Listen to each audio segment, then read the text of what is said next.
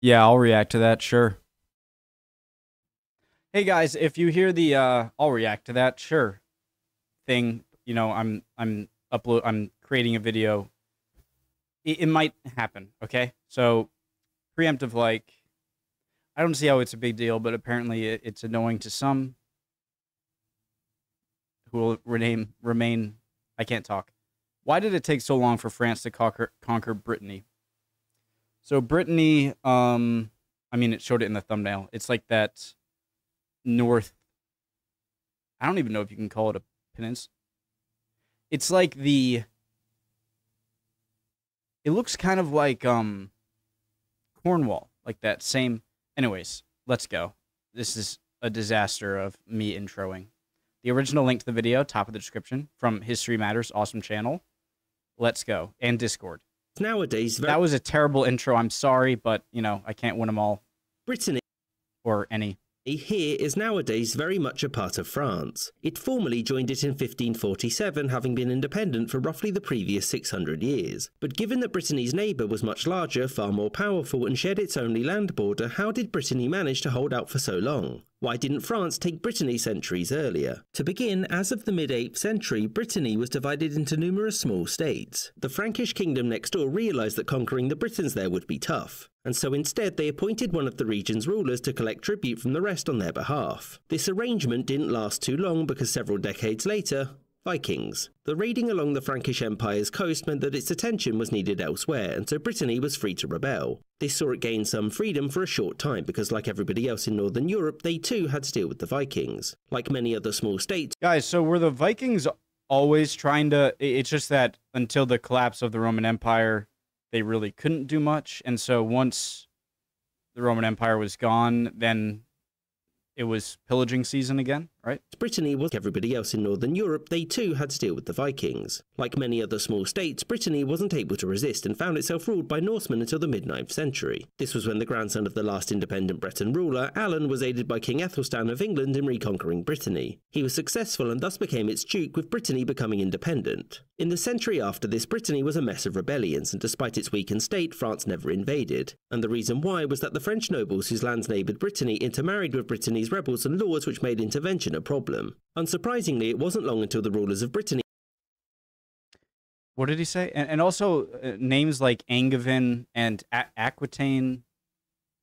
I need to learn those. France independent. In the century after this, Brittany was a mess of rebellions, and despite its weakened state, France... Yeah, I'll react to that, sure. And my God, I'm sorry.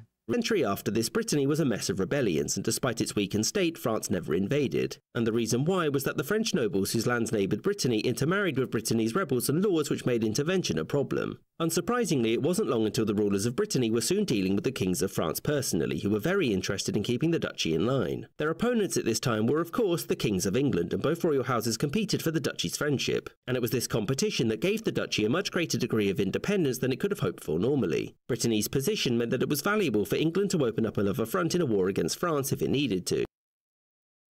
And for France, robbing England of that ability was worth giving any loyal duke some extra freedoms. And after England lost the 100 Years' War, the only major state with a stake in Brittany was France, which didn't make any plans to invade or reduce the duchy's freedoms. So why? Well, first of all, France was broke and exhausted, and so launching an expedition which would cost money and also leave it open to attack from Spain or the Holy Roman Empire was a no-no. And at this point, if he couldn't conquer a land, there was always plan B. Wait for the ruler to only have a daughter and marry her, which is what happened in 1498 when Duke Francis II died, leaving only his daughter Anne to rule the duchy. To protect the duchy from France, it was agreed that Anne would marry the heir to the Holy Roman Empire, Maximilian von Habsburg. It couldn't be done in person because travel had its risks, and so it was done remotely. This annoyed the King of France, Charles VIII, because he didn't want Brittany being ruled by his rival next Empire, Maximilian von Habsburg. It couldn't be... Jesus, just kind of cracked me up.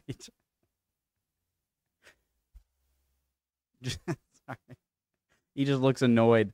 Done in person because travel had its risks, and so it was done remotely. This annoyed the King of France, Charles VIII, because he didn't want Brittany being ruled by his rival next door, and so he politely asked for it to be annulled, by which I mean he invaded. After defeating the Bretons, Charles forced Anne to marry him and sent her to Paris and using his own nobles to run Brittany in her stead. The two didn't have any heirs, and so when Charles VIII opted to spend some time in the afterlife, Anne returned to Brittany. For like 5 minutes, because Charles's successor and cousin, Louis XII, had the same quarrel with an independent Brittany, and so Anne was forced to marry again. This time they did have children, and the eldest, Claude, was married to the next King of France, Francis I, whose son, Henry, would go on to inherit both the Duchy of Brittany and the Kingdom of France. At which point the title of Duke of Brittany was abolished, and the lands thereafter were simply ruled by the King of France, thereby ending Brittany's 600-year streak of independence against France's wishes.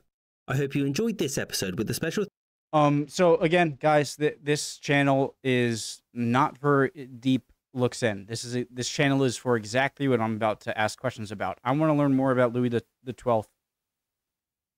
I know Louis the 14th is a big deal, Sun King, right? Louis the 16th, not a good. But again, this channel, I love it because it lets my simple mind. I have a hard time concentrating sometimes, all right? As you might notice if you've watched a single video of mine.